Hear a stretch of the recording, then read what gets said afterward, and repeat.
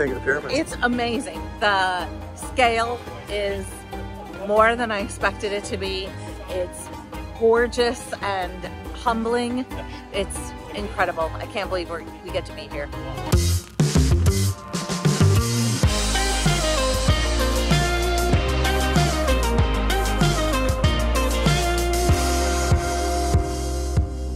Welcome back to Finding Gina Marie, where we share our lives as full-time travelers and the connections we make along the way. If you're new here, I'm Judy. And I'm Kevin. Welcome. We're here on our rooftop patio for our Airbnb in Giza, and you can see and hear the sights and sounds of this very bustling city behind us. So let's talk location. We are staying in a small city called Mohandiseen, and it is in Giza. It's only about a 15-minute drive to West Cairo, which is an island in the middle of the Nile, and then another 15 minutes to get into downtown Cairo on a good day without traffic. If we were to come back, I think that we would stay in an area that we're visiting quite a bit called Zamalek. Most of what is around us is residential areas with street food, but we have to walk a bit to get to restaurants. So we've been taking Uber rides to Zamalek. And that's a nice, quiet place, as quiet as Cairo and Egypt get. It's not quiet at all. One of the advantages that it has, though, is that it's got a busier restaurant scene. Mohandiseen, though, is really affordable. So we would highly recommend, if you're on a budget, you consider staying here. And the people are fabulous, so that part won't disappoint you. Yeah, there is a section of town that's a little more touristy, that has more of the restaurants. And you can stay closer to that if you're not into the rustic areas that we are enjoying. At the end, we'll talk to you about how much we paid for our Airbnb and some of the other prices that we've seen around the city. First thing you notice when you come into this area is the traffic. Just getting from the airport to here, we notice the crazy chaos that's on the roads. We weren't really prepared for all of the construction or all of the trash that is around. There isn't a formalized system that we can see for trash pickup, so there's a lot of litter everywhere. But we also have seen people cleaning up their commercial establishments outside. If they have tile out in front or some sort of sidewalk in front of their establishment, they're definitely keeping that clean. If they just have like dirt that's pounded down, they're spraying it down, because dust is a huge problem around here. Our patio is full of it. There are tons of stray dogs and cats everywhere. The dogs really aren't barking a lot, and they really keep to themselves. They aren't coming by looking to get pet or anything like that. You'll see them on top of cars. You'll see them in just groups just laying around, sunning themselves. And the cats are the same way. There'll be 4 or 5 cats just in one spot. They'll be just running in front of you. There's animals everywhere, and really that's kind of where the trash goes sometimes. They're eating out of the trash. You can expect to see goats and lambs and donkeys pulling carts. And with all that comes the thing that comes with animals, which is animal waste. Just got to be careful about where you're walking. If you notice the birds behind us that are flying in a circle, there's an apartment across the way where someone has some sort of chicken coop or pigeon coop up on top of the building. And so every time the birds land on that, when he's going to feed whatever's inside there we can't see, he shoos all the birds away, and they do this cycle of flying over and over on top of us. There are a lot of people in this city, and you really can't go into any side street or any main street without seeing someone. They're either peeking out of their doorways, or they're just literally sitting on the ground, or they're sitting on curbs. People are everywhere all the time. It's very entrepreneurial too. You will see somebody just pull together a bunch of odds and ends and just be selling it in front of them, sitting on the ground and with their displays, not even on a blanket or anything else. They're just trying to sell what they can. There's a ton of convenience stores. You can't go 3 blocks without seeing 1 or 2 of them. And there's a ton of food vendors selling not just street food, but also selling fruit. And there's some guy who comes by with a donkey and selling different kinds of fruits and vegetables and is shouting for people to come out and take a look at his wares.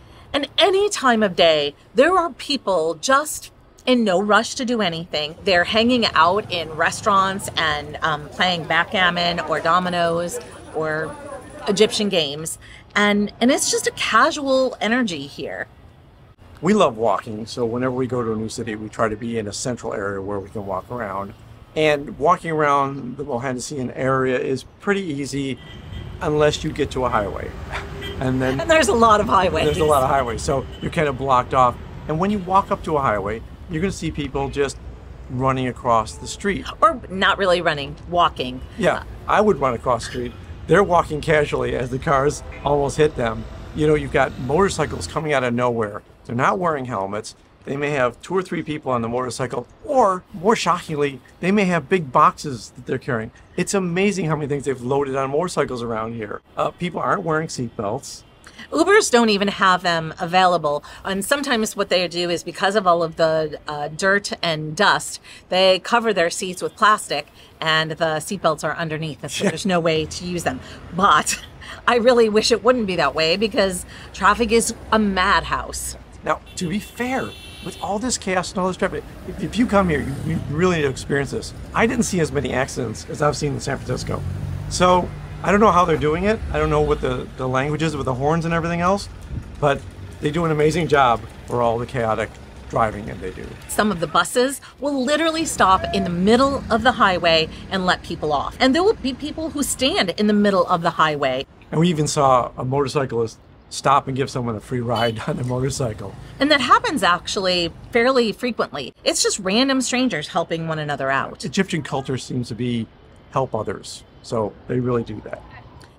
So let's talk about the Nile. You can take a ferry, which is 5 Egyptian pounds per person, and that operates 24 hours a day. If there is ever anyone who tells you that it's more than that, or that it doesn't run 24 hours, they're giving you misinformation. And you can't always trust Google Maps or Apple Maps. They don't give you a lot of good information for walking, but there are ways to walk across things. There are pedestrian walk bridges over some of the highways, and when you're going across the Nile to get on either side from Giza to West Cairo, or West Cairo to Cairo proper, there are ways to get across when you walk. You just have to find the steps that go up onto the bridges for the cars, and there'll be a lane for pedestrians that you can walk across. We've learned from a lot of our Uber drivers and the tour drivers that we've had that Tuk Tuks are not loved around here. They zip in and out of traffic, they get in the way, they're very hard to see because they can hide behind another car or a truck. So we don't recommend you jumping in the Tuk Tuks. So there are places that you could maybe ride one, but I would not use them on major highways. No, not at all.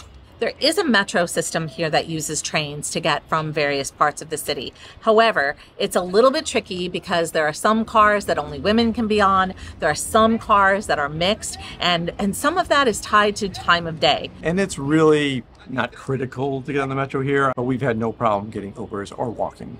So one of the highlights of our visit here has been the coffee shop that we found with the proprietor named Ali. Here, we've had a really hard time finding a great coffee shop and no real bakeries that are really in our area. So this place we wandered up to, and they have just taken such good care of us. We need to give them a shout out. The first coffee shop we went into was inside, kind of dark, not a lot of people, and it just didn't feel like a place we could just sit and lounge. There really wasn't a place to sit in there. So when we found this other place, we walk up, he just greets us, sits us down at a table, brings us 2 water bottles, and then our cappuccinos. Without having to even ask for them. He knows what our standard order is. In fact, today we took a picture with him and he just said, "I love you." And he's just been so kind and sweet. That is really what the people here are. So it's one of the best parts of Egypt. So the first thing in an actual restaurant that we tried when we were here was molokai, and it is a green soup. It's normally served with chicken and vermicelli rice. It's a lot of food, so there's plenty for both of us when we order just one order. Our Airbnb host actually picked up some koshery for us to try, and that was amazing. First time I've ever had it or even heard of it. Breakfast was called fool. It's a fava bean puree, and I'd heard about it and I was trying to find where to eat it. And the full breakfast actually comes with falafel and French fries that are seasoned. It's a very tasty meal. There's over 100 different kinds of bread here. In fact, there's these very big puffy ones, and that's what they consider white bread. But they're very tasty. They taste like a yeast roll. And you'll see those all over. Like, there'll be bakeries every so often, and you'll just see racks and racks of bread. It's a little disconcerting because a lot of times the racks are just outside and, you know, there's all of the dust. It seems to work. No one's having a problem with it except us, maybe. And pigeon is really popular here. Stuffed pigeon is usually how you'll find it. There's also tagine. One of his favorite meals is fata. It's very filling. The meat is delicious. Usually has a sauce with it too, which I really thought was spicy and lovely. We were surprised by how much Italian food you can also find here. I mean, of course, they have all of the American fast food restaurants and pizza places. All those as usual. There's also shisha pipes everywhere, the water pipes. Yeah, they're called hookah in some places. They're constantly being brought out at coffee shops, our favorite coffee shop. Lots of people go there. They sit down with a hookah. They smoke for an hour, you know, and the attendants will come up, change the charcoal out, make sure everything's working right. A lot of restaurants have seating and then also lounge chairs, couches. They'll ask, do you want to sit on a couch or do you want to sit at a table?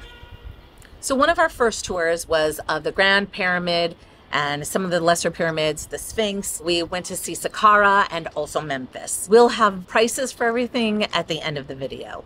We were warned that nearly all of the souvenirs and tchotchkes were made in China. So you may be okay with the fact that you're buying a little whatever. Miniature pyramid or miniature Sphinx, as a memory for the event, but don't expect that it was made here.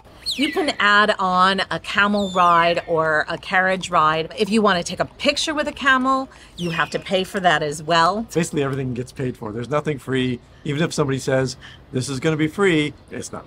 In fact, sometimes you'll know because they'll say, this is my courtesy. Yes. But then they'll ask for money. So when we booked our tickets for the pyramid, there's an entry fee, but there's also a separate fee if you want to walk through the pyramids. We decided we did want to. Now, walking is a very broad term for what you have to do because these pyramids were not built for tourists. They were built to keep people out, basically. And most of the tunnels are inclines. So they have these boards put down with slats across, and the height of the passageway is sometimes under 5 foot.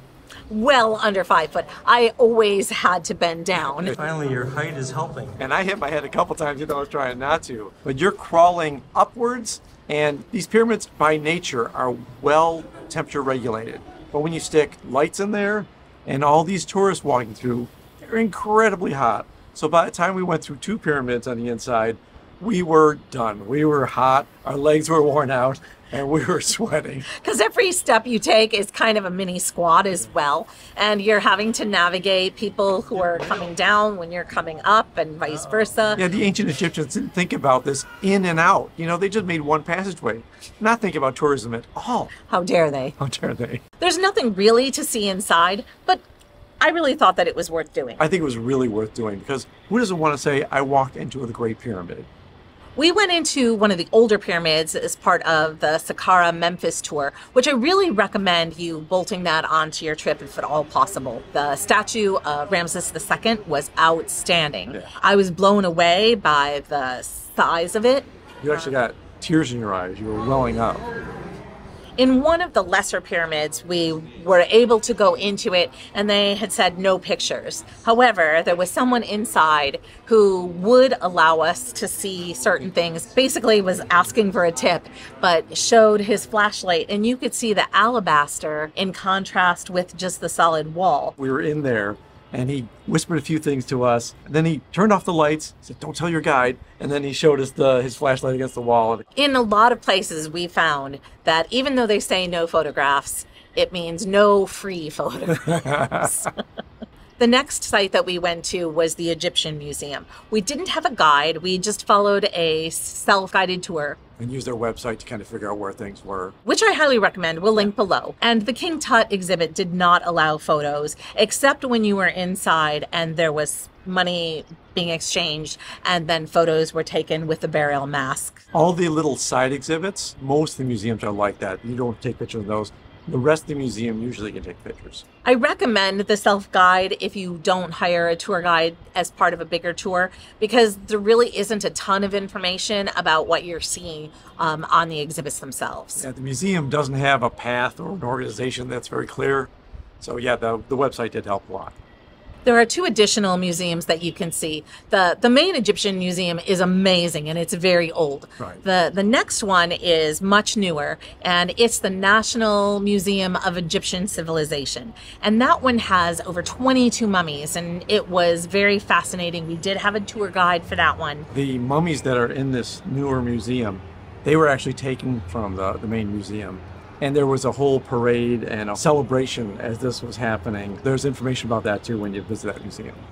The other one that we wanted to see, but it's not quite open yet, is the Grand Egyptian Museum. And currently there's not even a website for it. There's just a third party that is taking down information. It's supposed to be open in April, but there's been a ton of delays. We also went to Old Cairo and got to see the Coptic churches. We saw the Hanging Church. It had a ton of relics. It's called the Hanging Church because it's kind of built between 2 Roman structures that are part of a fortress. One of the other important areas to visit is the site where the Holy Family hid in Egypt after the threat of King Herod. There's a church that's built over that space, St. Sergius and St. Bacchus Church, and it's also known as Abu Surga. And it also has a protected well of water that the Holy Family supposedly used while they were in hiding for those 3 months. There's a synagogue that we would have also liked to see. Unfortunately, it was closed for renovation. It's called the Ben Ezra Synagogue, supposedly built on the site where Moses was found. We also visited a couple of mosques. Now, when you visit a mosque, you have to remove your shoes, but they have a person there that's going to take them and store them in little cubbies. And then when you're done with your tour, there's no charge to get in the mosque at all. I mean, basically, you're just tipping the guy to get your shoes. There are a few mosques that you do have to pay for, but they are more museums now because they are so ancient. They're not really operational mosques, although of course you can go there and pray if you would like. And anybody, you don't have to be Muslim, can go in. You just want to be respectful and cover your shoulders and your knees. As a woman, you do not need to wear any headscarf. If you're not Muslim, that's fine. We're running out of light, so bear with us. It is prayer time here. And as Kevin had mentioned earlier, there's a sound system throughout the city that projects the prayers. So we're trying to be respectful, but we're also running out of light. And it's our last day here. So as we discussed earlier, $1 is worth about 30 Egyptian pounds. So when you're pulling out money for something, you might be pulling out 100 pounds.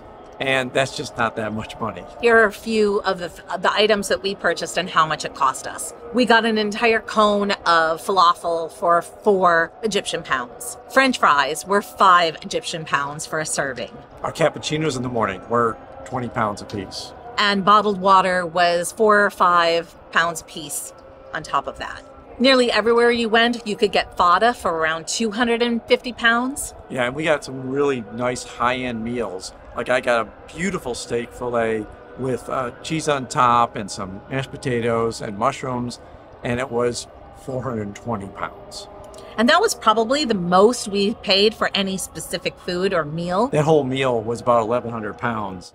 It cost 200 pounds to get from the Cairo airport to Mohandiseen, which was a 45-minute drive. Our full day tour in Cairo was about $154 for our Sphinx and Pyramids tours. It was almost $300 for our full day trip, including all of the entry fees and lunch. And all the tips we're giving are really not that much in American dollars or euros, so tip generously at these places. Our Airbnb for 14 days was $464.68 US dollars. Which is $33.19 a day. So really, really cheap. Really cheap. So Egypt at times was a bit overwhelming. There were so many new sights and new experiences for us to have, but it's been absolutely incredible. There's so much to see here. There's so much to do that we probably could spend a lot more than 2 weeks here. We're going to be spending another 2 weeks in Luxor, including a Nile River cruise, and you don't want to miss that episode. We're going to fill you in on all of our experiences there. And if you want to find out more information about everything that we're doing here, go to findingjeanreed.com. There's lots of articles and information, Judy's Journal. Until next time. Until next time.